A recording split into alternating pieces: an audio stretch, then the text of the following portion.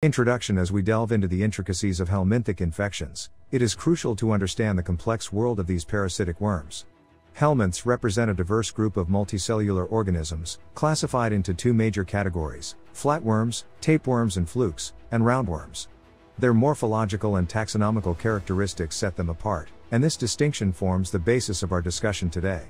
So, let us embark on this journey through the vast realm of helminthic parasites, their life cycles, transmission mechanisms, adaptive features, pathogenesis, diagnosis, treatment, global burden, public health implications, co-infections, immune responses, and the fascinating field of vaccine development.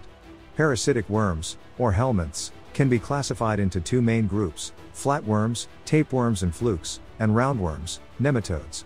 Each group has unique morphological and taxonomical characteristics, which help in their identification and differentiation in the field of helminthology. The life cycles of helminthic parasites are complex, involving different stages and hosts. In flatworms, flukes have intricate life cycles with multiple intermediate hosts.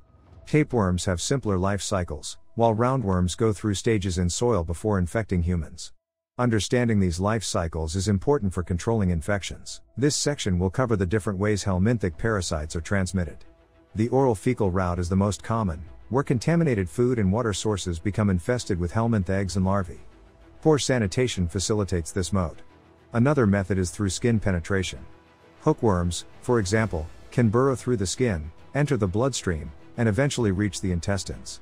Lastly, some helminths rely on vectors like mosquitoes and fleas. These arthropods carry infective stages of the helminths and transfer them to their hosts when feeding on blood. Understanding these transmission mechanisms is crucial for preventing and controlling helminthic infections. In this section, we will explore how helminths adapt to different host environments through specialized anatomical features. This includes structures like suckers, hooks, and tegument.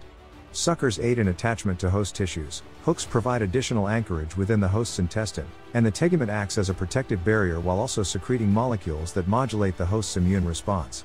Understanding these adaptations gives us valuable insights into the complex interaction between helminths and their hosts. In the fifth section of our video on helminthic parasites, we will explore the pathogenic mechanisms used by these parasites. Helminths cause tissue damage through feeding, leading to conditions such as anemia and protein loss. They also evade the immune response by secreting molecules that suppress immune cell function. Additionally, helminths can induce an exaggerated immune response, causing chronic inflammation.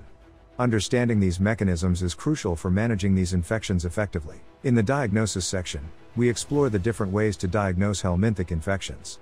Clinical manifestations, imaging techniques, and laboratory methods like serology and molecular assays help clinicians identify and classify these infections accurately. Topic 7. Treatment and prevention. Effective treatment of helminthic infections is crucial for alleviating symptoms, preventing complications, and interrupting transmission. Anti-helminthic drugs are used, such as benzimidazoles and praziquantel, with their mechanisms of action, efficacy, side effects, and the emerging issue of drug resistance explained. Additionally, preventive measures such as sanitation, hygiene, and vector control are emphasized to combat these infections. Helminthiasis, a group of parasitic infections caused by helminth worms, has a profound impact on global health, especially in low-resource settings. Factors like poverty, lack of sanitation, and limited healthcare access contribute to its persistence in developing nations. Understanding its prevalence, distribution, and socioeconomic implications is crucial for addressing its burden. Helminthic infections have broad implications for public health, going beyond individual health to affect entire communities. By analyzing the significance of these infections, we can develop interventions such as health education, community-based programs, and awareness campaigns to reduce transmission rates and improve overall community health. Topic 10. Co-infections and complications. Helminthic infections often coexist with other pathogens, resulting in complicated disease scenarios and unique challenges for diagnosis and treatment. Investigating the interactions between helminths and other pathogens is crucial in understanding the impact on disease outcomes and complications. In some cases, helminths can exacerbate the severity of other infections by interfering with the host's immune response or enhancing the virulence of the co-infecting pathogen.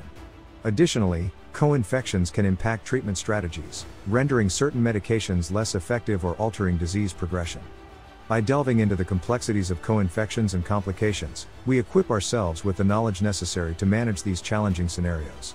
The immune response to helminthic infections involves both innate and acquired mechanisms. Phagocytosis, cytokine responses, and adaptive immunity play important roles in controlling these infections.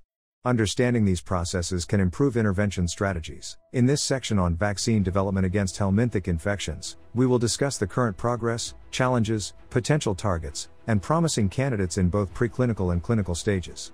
We hope to engage students in this exciting field and encourage their future contributions to helminthic infection control. Our study of helminthic parasites has delved into taxonomy, transmission, pathogenesis, diagnosis, treatment, and prevention, addressing global health impact, co-infections, and vaccine potential.